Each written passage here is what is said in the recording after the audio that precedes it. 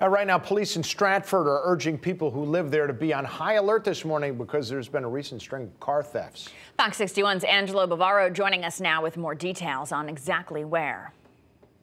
Good morning. Stratford police say that 6 cars were stolen in the span of just 2.5 hours yesterday morning, right around this time, and in these residential neighborhoods.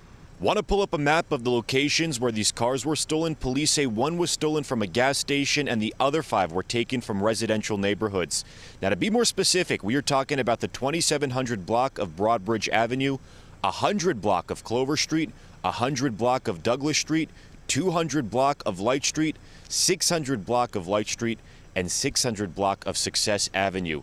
Stratford police also telling us the cars were all running unlocked and unattended when they were stolen, and they were taken between 5 and 7:30 a.m. Now, these car-related crimes have really become an issue in many other towns across the state as well. Places like Manchester, Glastonbury, and Newington all reported an increase in car break-ins in 2020 compared to 2019.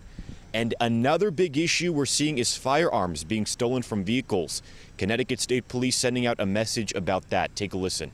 The best place to keep your firearms is on your person or in a safe. And to prevent your vehicle from being stolen, a lot of times criminals are looking for the easiest target.